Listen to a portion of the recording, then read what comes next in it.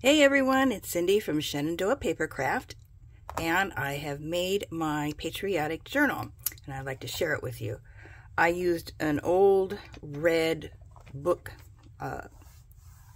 and it was the perfect size for the pages. I didn't really have to cut them down or anything. I made a new spine. It's a 2-inch spine. I made it from cardboard, and then I covered it in a blue fabric, which you'll see inside. On the cover is a representation of Lady Columbia. During the American Revolutionary War, she was used to represent the United States and the value of the people who lived there. She's usually depicted wearing some form of kind of like a Roman robe in white or in red, white, and blue. Gradually over the years, she was replaced by Lady Liberty, who now represented the people.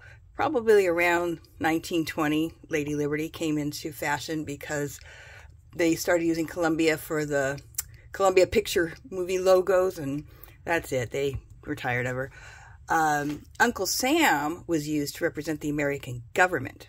Now on the cover here, first I've got this Liberty Bell. It's a brooch, and it was my grandmother's from the 1920s, so that's on there. And then this sheet music right here comes from a vintage, I don't know what you call them, you know, the bands that play at football games and march around, they have these things on their instruments. So there's a lot of patriotic songs in here, and it's falling apart. They had the Star Spangled Banner in there, so of course I had to use that. So let's go inside. On the first page, on the inside, I have to show you this. This book, by the way, is filled with lots of vintage pictures of my family, my ancestors, and you'll see some of me in here as well. This is my grandfather, and this was probably about 1910-ish. So yeah, this was his little, I guess they're doing a play, I'm not really sure. And they turned that into a postcard, so that's the back of it. But yeah, it's my grandpa. This is a airmail envelope, which I've made into a pocket. And in the pocket is another Star Spangled Banner sheet music. And when you open it up, you have these cute little kids on the bingo sheet. And here's a red tag with blue and white string. Here's a lovely lady. She's going to the Mammoth 4th of July picnic. Barbecue and fireworks, it says. Now, I'm not sure if your town has like a community 4th of July big picnic. I used to go to those when I was a kid, and they were really fun. They had rides, they had food booths, and of course fireworks at the end of the night. Here is a Norman Rockwell painting of the signing of the Declaration of Independence and America sheet music. Here is a postcard of the Washington Monument.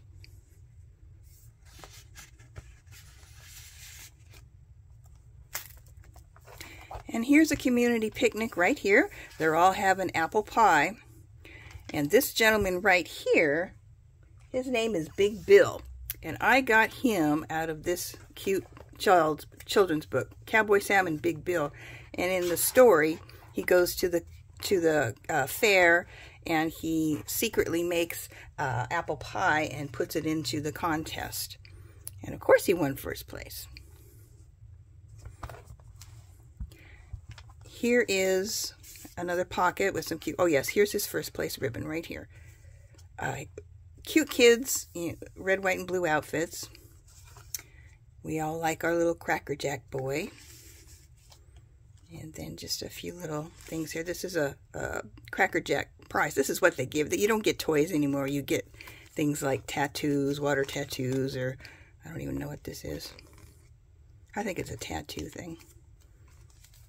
On this side, we have a couple things. We have this cute little tag I made celebrating 4th of July fireworks, and a really nice envelope, red, white, and blue.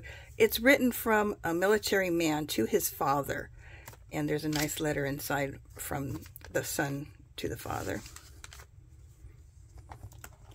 On this side, we have the White House postcard.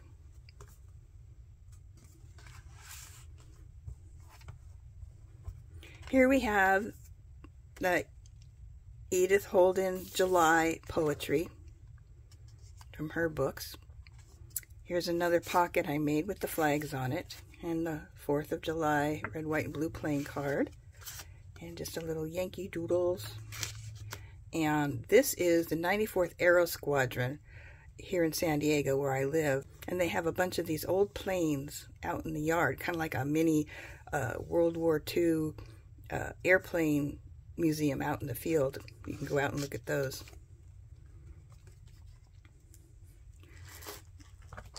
Here are some patriotic fashions.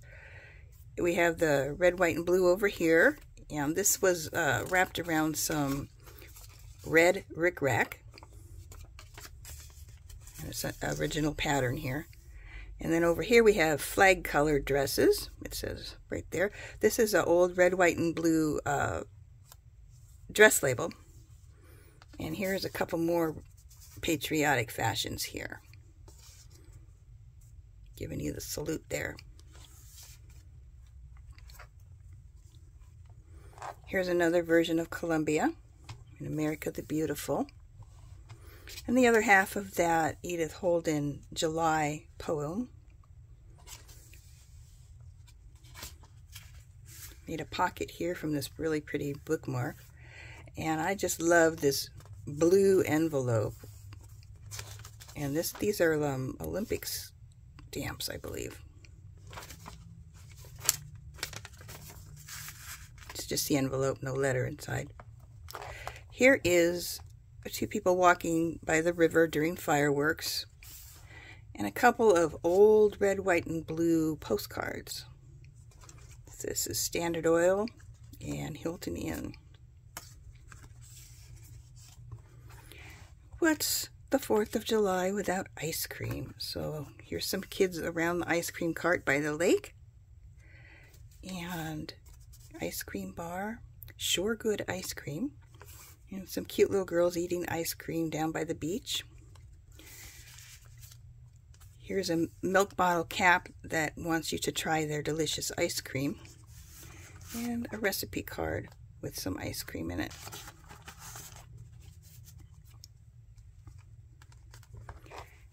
And the beach, of course. Lots of people flock to the lake or the ocean, whatever you have near you. When it's warm out, they're all eating ice cream in the water. Little beach scene. And here's a photograph of some people just soaking up the sun. January 1960, it says.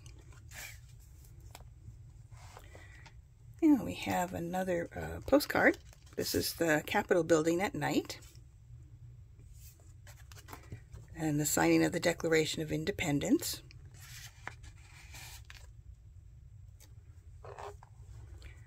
On this side, Battle Cry of Freedom. This little guy's cute. It says the Commander-in-Chief, and it's an old, it's probably from the 1860s, 1870s. It's an old trading card. It's really cute.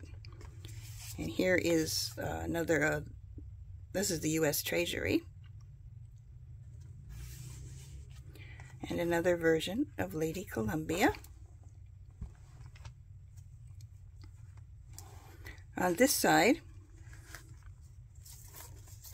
here's another postcard. Here's my grandfather again right here. And a little girl on the 4th of July playing card. And just some tickets. Maybe it was for rides at a carnival or tickets for the food line. Here's the other half of that envelope from up front. And it's got a cute little boy in red, white, and blue clothing riding his bicycle. And here is an old photo, looks like 1920s maybe, of people setting up for a picnic.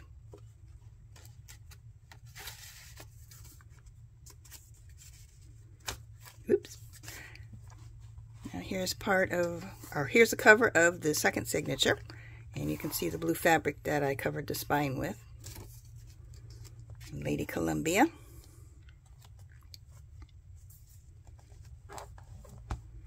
Here's another postcard of Mount Rushmore of the presidents.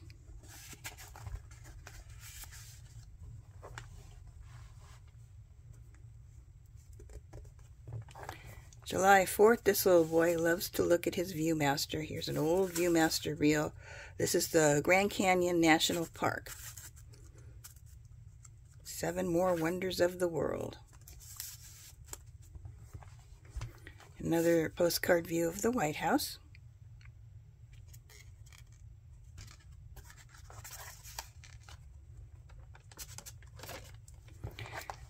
And what's the 4th of July without a parade? The horses and the bands and the military. Here's a popcorn bag. You can eat popcorn while you watch the parade. Now here's where I come in. This is me in my 4th of July parade outfit. This is Horse's Storm. And here is me getting ready to ride in the parade. This picture is actually from Flag Day, which was another patriotic holiday, of course. And we were asked to come. I belong to the San Diego Costume Guild, and we were asked to come in early 1800s attire. So here we are posing on the deck of the Midway, a wonderful aircraft carrier that's been retired and now turned into our local museum for military. So yeah, that's me right here, a couple of years ago.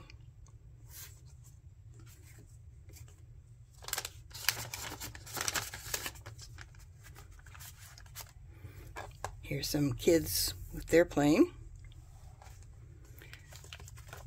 Here's another tag. And a red, white, and blue Life magazine subscription. You get 78 weeks for only $7.87.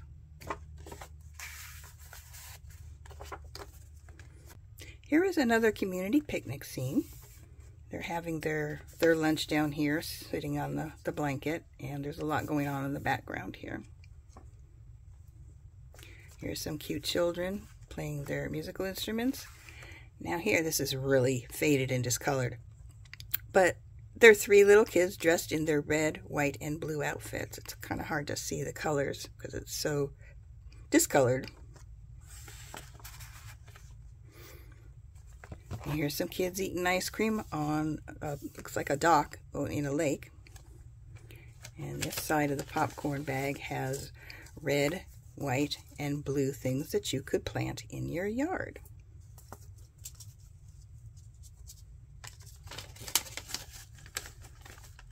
There's room for more. And on this page we have Abraham Lincoln. This is the birthplace, is the log cabin where he was born. And some children running down the street with their flags, and a porch decorated for the 4th of July.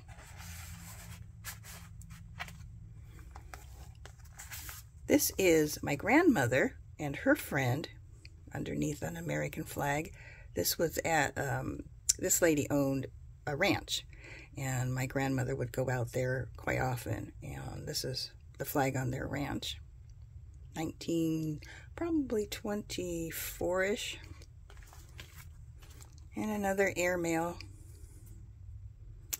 letter with a cool stamp and a letter inside.